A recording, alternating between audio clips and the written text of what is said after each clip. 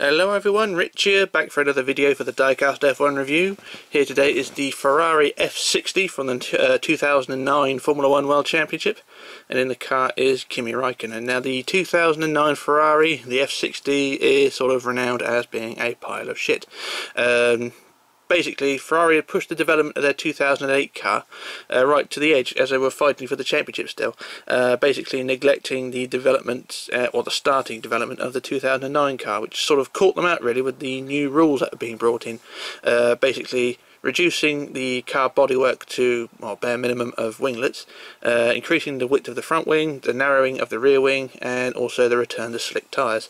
Also the introduction of curves that year, which also caught them out a bit. So 2009 did not start well for the Ferrari team. The car overall though does not look too bad, or did not look too bad, compared to this model anyway. But yeah, the 2009 Ferrari were the first team to release or to launch their 2009 spec car.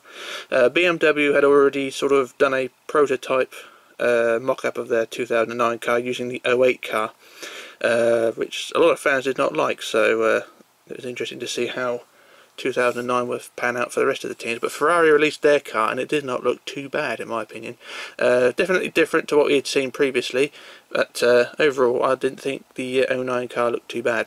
That's just aesthetics, but performance wise, oh dear. The team went 3 races, the first 3 races of the season, without scoring a single point. Reliability was dire.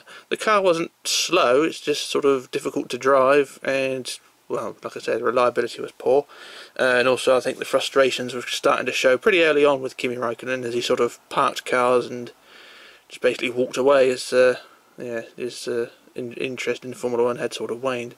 The results did not really start to come in until around, I think it was round 4 when they picked up their first points. Was it 4th place? Or was it 6th place? I can't remember. They didn't pick up many points to begin with, but they got their first podium at Monaco, and eventually managed to win their first, or the only race of 2009 at the Belgian Grand Prix. Basically, Ferrari, or Kimi Räikkönen, just used the curves. The curves were the only thing that kept him in front. I mean, it's a very fast charging Force India, driven by Giancarlo Fisichella at the Belgian Grand Prix, and he was hot on his heels throughout the entire race. It's basically the curves that saved Räikkönen from losing out.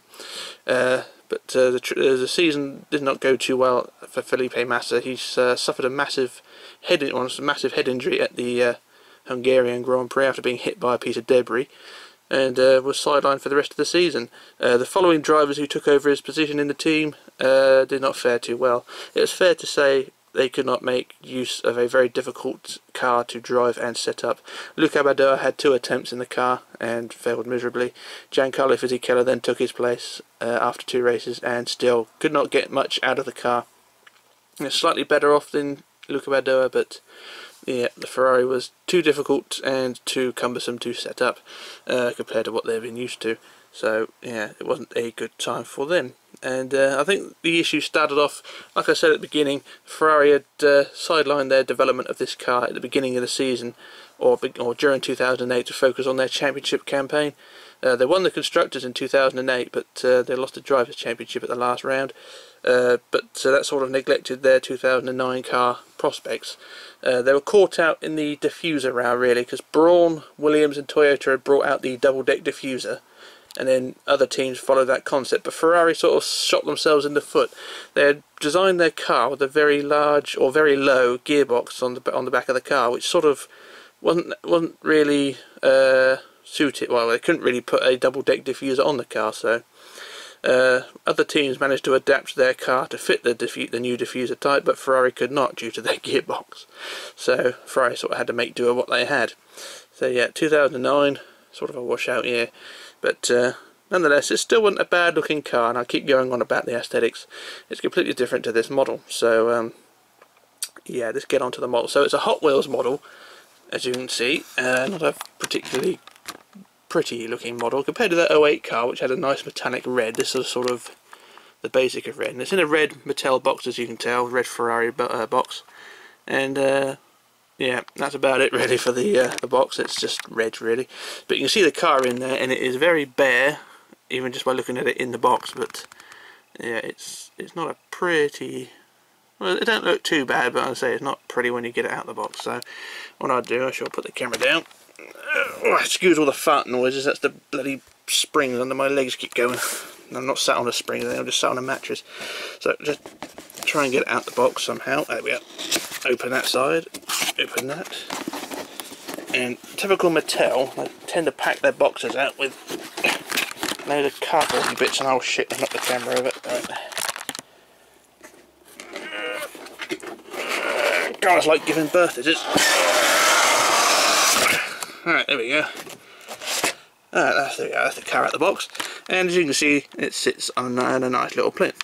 Enough about that. So let's go quick looking at the car. So the car is, like I say, very bare. There's not any rivet details on this thing. And yeah, for a car that is rare as it is, it's, you know, not a pretty model. So I think Mattel sort of shot themselves in the foot with this one. I think the enthusiasm for their Formula 1 campaign has sort of diminished a bit. And I think it shows really with their tyres. This is something that they kept up with all of their basic models throughout the slick tyre era. Very smooth slicks with a mould line through the middle, so they've not done a lot of detailing there. And also hate these wheel rims as well. I'm glad they've banned those things. But yeah, it's not a pretty model. I mean, it's not a bad model, but I think for the price that people paid for it, it's not what you'd expect. I mean, the front wing, basic detail, as you expect. I mean, the front wings were pretty basic in 09, but I mean, there's no rivets, there's no screws, there's no grey trim or anything like that. It's just very basic. But yeah, you got the detailing along there. You got a little dashboard there, and so there's gap lines in the bodywork, but that's it. There's no screws or rivet marks. Even the painted black on the rear here. I mean, this is where the exhaust pipes would go. I mean, look at that. That is just painted black, very randomly. Really, there's no real detail to that. But I'll come back to that in a minute. So what we're going to do, I'm going to work out how many screws are on this thing and get it off the base. So what we got 4 screws. So I should do a quick jump cut while I sort that out. So back in a moment. Okay, back again. Now I've got the car out the box, and I've brought the light down as well. So I've got that. I'm holding the light in my hand, so it's a bit wavy. So yeah, running out of battery on that one. But overall, the car is, well, it's out the box now. But overall, the car is as basic as you can get. The light sort of does the paintwork a bit more justice, really. I mean, there's a nice red tinge to it. It doesn't show on camera, but in person it does look quite good under light. But under basic light, it looks more pink. But there we go. But what I was referring to on the rear here, you haven't got exhaust pipes. You just got holes in the back of the car. Look, a big hole goes into the bodywork, and that's it. It's painted, and it's got a cobweb on it as well. That's weird. But yeah, it's painted just black, very matte painted. And there's no exhaust pipe in there, it's just a hole. That's it, that's all the detailing they've done there. Absolute travesty, that is. You know, considering the price, it is not a nice deal, that. So anyway, there's the rear bodywork. We've got the rear going up there, and there's dust on it again. I don't know if these boxes leak. Anyway, that's the rear there. You've got the rear wing, and also quite sturdy on there. Got the rear diffuser, the very basic rear diffuser that you had. You can see the tyres are a bit scuffed. I think there's sort of natural wear on them. I think they're starting to deteriorate a bit, but overall it's not as not as bad as they did on first day. I think there's a sort of natural decay really, rather than the scrub tyres. But they were shiny when I got them. So there we go. And also you've got the join line in the middle.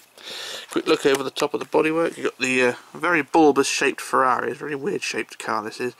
You've got the detailing over the top. You've got the cockpit steering wheel there, not badly detailed there, and also got the basic driver as well, so the helmet design is a bit weird. Got the front tyres there, the very wide front wing. Steering does work, as you can see. The car is turning to the right. The wing mirrors are a basic sticker on the pod really, so nothing really to shout about there. Like I said, it's not a bad model, it's just not what you'd expect for the price that you would pay. I mean, it is quite a rare model as well now, so to pick this thing up cheap is ridiculous. You know, you basically can't find it. But we look at the front of the car anyway. Got the odd shaped nose, trying to keep the light on it as well. So got the full-on front wing there. The front wing is as wide as the car, and from the front don't look too bad. It sort of doesn't show the lack of detail on it, but yeah, it don't look too bad. And they haven't got any of the Marlboro detailing. I mean, they haven't got no barcodes on it. So you can see on the rear bodywork there, no barcode or anything, so the car is relatively basic. But I have bought some decals for this car, and I will apply them, and I will do probably a screenshot of when that's done, but I haven't got them yet. So the car is a blank canvas for anyone who wants to update their car. I have bought barcode decals, so they'll go on the side pod of the rear wing and on the front of the bodywork as well. And that should be interesting, just to make the car look something better than what it is. Still won't account for the lack of exhaust pipes there. But yeah, we've got the rear wheels spinners there. God, I hated these things at the time. Got the rear wheel spinner there attached to the rear wheel. Very basic there. It's got a sort of decal on it, but it's just sort of flat plastic really. There's a little ridge there, but yeah, it's still fairly basic.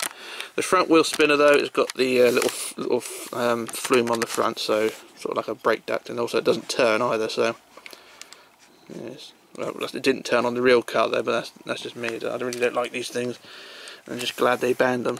But yeah, but overall, I say I can't really recommend this car. But then again, if you're a Ferrari collector, you'll probably go out and buy it. But try and get it as cheap as possible. I know it is quite a rare car now, but yeah, if you can get it cheap, then you're doing all right. I'm not sure what it goes for retail, because like I said, they're quite rare. A quick look underneath, not much to say there. Got the rear bodywork there, made in China as you'd expect. It's textured bodywork as well, so it's got the carbon texture on the bottom. It has anyway, not on the top.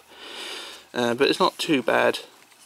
But I just would not recommend this for the price. It is ridiculous how expensive this car is, and how basic it is. I mean, the 2010 car, when that came out, that was a completely different model. You know, completely different in terms of detail. And yeah, I would recommend getting the 2010 car. Even the 2008 car is a better car than this. But yeah, it's a shame what they did with this one.